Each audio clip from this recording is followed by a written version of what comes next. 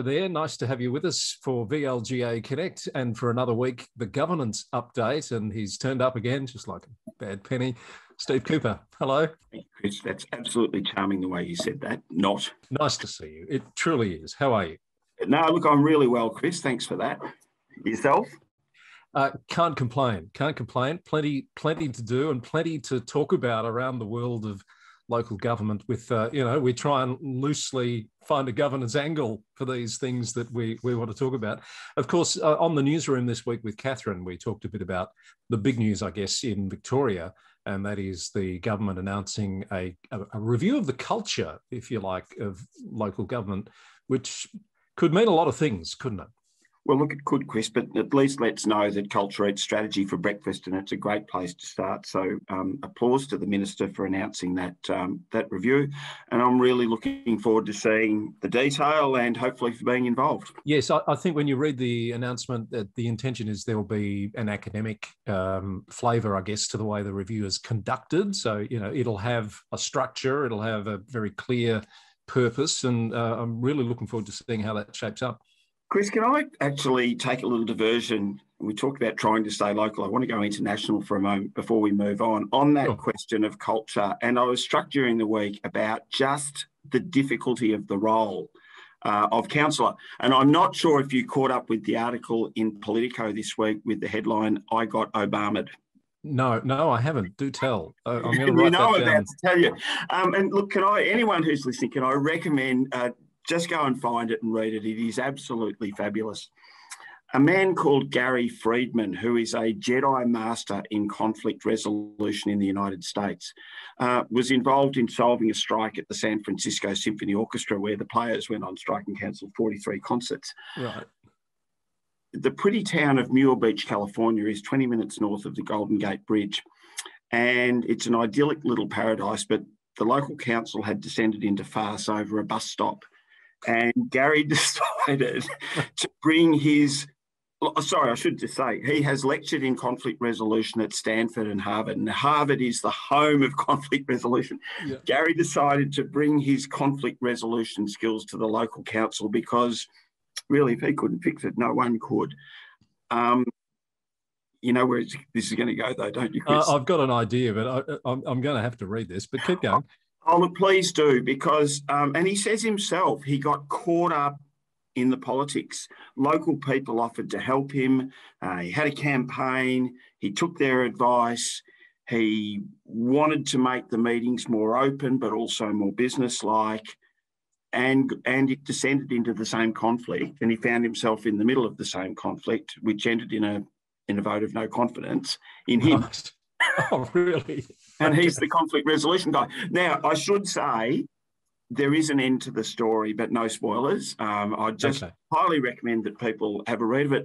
But it really points to the difficulty of the role and how culture can take good people to places that they wouldn't think they're going to go to. So, again, back to where we started, Chris. Props to the Minister for announcing a review on culture. I like the way you drew that back. It has been, I think, warmly received, the announcement and the idea that this will happen. The trick now is going to see, what it entails and what sort of outcomes it can deliver. But good news. While we're being local but not really local, the local council elections are happening in England this week. I know you've been doing a little bit of reading on that, as have I. Particularly our friends at LGRU have got a terrific Twitter feed with lots of news coming through from those elections. Figure what the numbers are. There's an extraordinary number of positions up. It's like over 4,500 councillor positions being elected this week.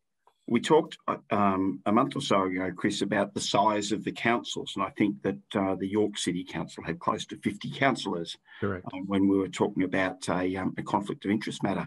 There's that, but there is also the really interesting matter of the Supreme Court, or the High Court in England, I think, making a decision around the conduct of remote meetings, which has been all over. Yeah, exactly right. So the legislation for COVID allowed them to conduct their meetings virtually, but it sunsets with the new election, and the legislation requires the new councils to sit for a meeting within 21 days with all these large numbers of new councils, they need these massive venues to do it safely because of the COVID restrictions that are in place, because the legislation's run out and the government doesn't have time to fix it. No, and we talked way back when about the fact that the Wyndham City Council was one council that we knew of that in the early times of COVID had held a council meeting in the car park. Indeed. Prior to the ability to conduct Zoom meetings. But I would have thought in the climatic conditions that are England, where there's no such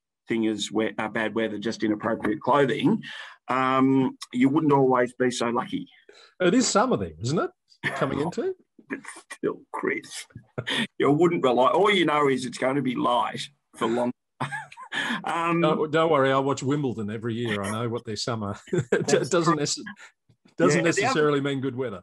The other thing, of course, this is a tragedy because, and I haven't been following it lately, but people will recall the, what would you call it, the eccentricity that was the Handforth Parish Council, where the council clerk, Jackie Weaver, was booting people out of meetings. That piece of personal development won't be available to local governance buffs anymore because of this, or while this restriction's on. Were you telling me that person's now got their own podcast? Jackie Weaver, but Jackie, not like our Jackie Weaver, has started a podcast this week, which apparently has a comedic tone. So who would have thought? Everyone's getting a podcast these days, aren't they? Yeah. I wonder when we reach podcast saturation. You were also telling me before we started to record about a quirky little noise complaint story out of England, were you not? Actually, the trigger for it, Chris, was actually a noise complaint in Western Australia. And I couldn't get behind the paywall of the Western Australian, I've got to say, so I don't know the detail. Right. But the headline was Neighbours Noise Complaint. This will resonate for a whole lot of local government people. Neighbours Noise Complaint threatens basketball court in town of Dalyellop in Western Australia. I was reminded of and it is rather famous for people who know, of the fabulous judgment by Lord Denning in a matter of Miller and Jackson, or Miller v Jackson, which was at the Queen's Bench, so basically the Court of Appeal in England. And if I can just read it or read parts of it, you'll get the gist. So I need to put on my dulcet tones here, Chris. In summertime, village cricket is the delight of everyone. Nearly every village has its own cricket field where the young men play and the old men watch. It was 1977, I should say. In the village of Lints in County Durham, they have their own ground where they've played these last 70 years. They tend it well. The wicket area is well rolled and mown. And it goes on about the outfield and the clubhouse and the players being in a league. Yet now, after these 70 years, a judge of the High Court has ordered that they must not play there anymore. He has issued an injunction to stop them. He's done it at the instance of a newcomer who is no lover of cricket. This newcomer has built, or had built for him, a house on the edge of the cricket ground, which 4 years ago was a field where cattle grazed. The animals did not mind the cricket. That's just so typical, though, isn't it? I think, and the terrific thing about that, in fact, it was a split decision. One of the other judges fell on the side of Denning, which was an argument for caveat emptor. I certainly wouldn't read that and suggest, A, that we're lawyers, because we keep saying we're not, or B, that noise complaints shouldn't be taken seriously because every complaint needs to be taken on its merits. But it was just a fabulous element of, caveat emptor, because the judgment talks about the fact that the Millers moved there because of the environment and then decided once they got there they didn't like it. Of course, there was a bunch of other stuff going on. There were cricket balls going into the backyard, and the Millers didn't like the way that the people from the club went and asked for their cricket balls. It does remind me in my much younger days of a memory of playing park cricket in a northern suburb of Melbourne where the lady wouldn't give us our ball back. How did we get there? I have no idea. Can I bring it back to some... It was about noise complaints, and it was right. a tenuous link to what was going on in England, and we've just read Lord Denning. Now, if there's anyone left watching or listening to this nonsense, can I bring it back to some local-ish news this week? So we spoke last week about the The councillors at Tumby Bay in South Australia. Do you remember that, Steve? Now, they were the councillors, as I recall, Chris, who hadn't done their declarations of interest. Yeah, so after the 2018 local government elections, they didn't do their ordinary returns for that following period, and this was discovered by a new CEO who was going to records.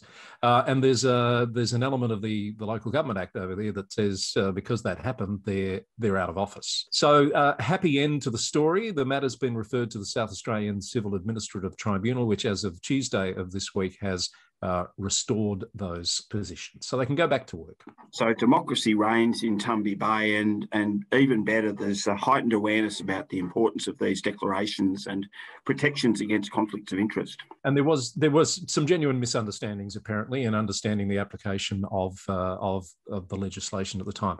So people were pleased to know there's a council meeting scheduled for next Tuesday in Tumby Bay, and the councillors will be able to return to their roles.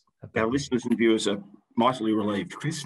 We've had some CEO news this week, Steve. Oh, yes, I understand that we have in the sort of northeast-ish of the state. Yeah, congratulations to Livia Benazzi, who's joining the local government sector, coming from Western Water, and will be the new CEO of Murrindindi from June. What a beautiful place, and congratulations to Livia. That's fantastic news. Indeed, excellent news. And look, some people just can't get local government out of their system. Phil Shanahan has been appointed the interim CEO at Mildura Rural City Council. Phil Shanahan, I am sure I've heard that name before somewhere, Chris. Where would that be? Well, he's been CEO of pretty much every other council in Victoria at some point in time. I'm jesting, I'm exaggerating, but he's a very experienced local government executive in Victoria. Well, I think one of the accolades for Phil now, he's probably, given that he started in Gippsland, he's been a CEO in the far west of the state. Now he's gone up to Mildura. I think it's a long-term plot by Phil to sort of get the whole state covered. Indeed, he's checking them all off on the map. But quite seriously, Phil stepping in there until August. Sarah Philpott, who's been wonderful, I think, in the role up there at Mildura, is moving on to be the CEO of Mount Gambier. Starting later in this month. So Phil's going to keep the ship going while the council conducts a recruitment process for a new CEO. And Sarah's gone back to her hometown, which is quite public news. And I'd agree with you, Chris, has been terrific at Mildura. So good luck to Sarah. Any VLGA news before we wrap this up this week, Steve? We've nearly, Chris, finished the work that we've been doing with councils on the inductions, which of course need to be completed by within 6 months of the declaration of the oaths of office. So yes, depending on the date of the declaration, if you can imagine they were in November sometime, that's looming during May. So we're getting to the end of that. But I'd encourage listeners and viewers to keep an eye on our events pages, because they will be further populated very shortly. Excellent. That's good to hear. And I did note the Heart Awards finalists were announced, and of course the big award ceremony to announce the winners coming up in early June. All right, Steve, we've been all over the world today. What fun. Thanks, Indeed. Chris. Good to talk. Let's do it all again next week on the Governance Update. Thanks. Steve Cooper, Chief of Staff of the VLGA, with us on the Governance Update from VLGA.